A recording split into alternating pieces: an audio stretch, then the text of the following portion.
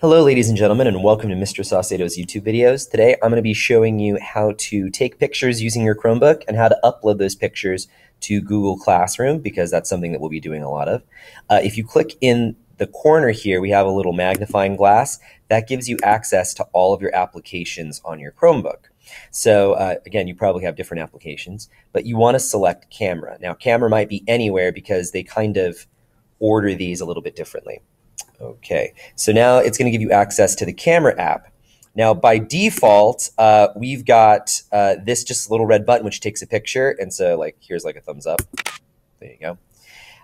But it might be a little bit easier for you to take pictures if you're having problems kind of centering something or getting a good picture if you click on this timer. So let's say we wanted to take a picture of this poster, right? So I'd have to stand all the way back here. And it'd be really hard for me to kind of hit this button at the same time.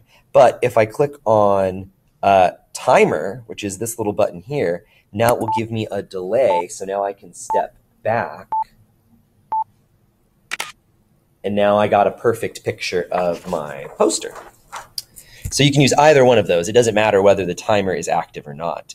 But by default, what it will do is it'll save it to the gallery. So if you click right here where it says go to gallery, it'll give you a picture of all of the different things that you've taken pictures of, okay? These are from a previous attempt. But let's say I want to save this one picture. So I would click on the downward arrow, and then it's going to try to save it to the hard drive. So let's click on save.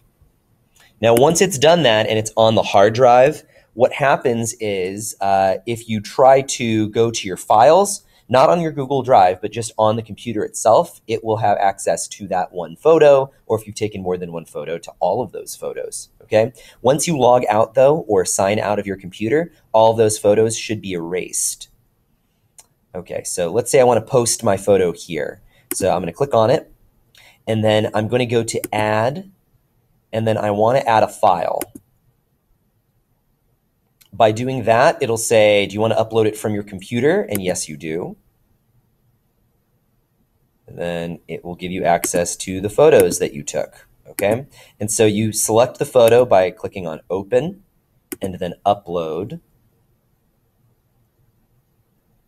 And then it'll take a little bit of time, but it should post it right here. So if you want to make sure that it's the right picture, you can click on it and it'll open it in a separate tab. And then it'll say, is this the one that you were actually talking about? And I'm going to say, okay, yes. So then all I do is I would click on submit. Now this says resubmit, but it would just say submit for you. And then turn in your work, turn in. And then there we go. Your assignment has been turned in. It's just as simple as that. Now, if you wanted to add a different type of file, so I'm going to unsubmit this real quick. But if you wanted to add a different type of file instead, you could add a Google Drive document. You could add a link to a particular website, okay? But file is something remotely, something that is definitely on the hard drive of your Chromebook, okay?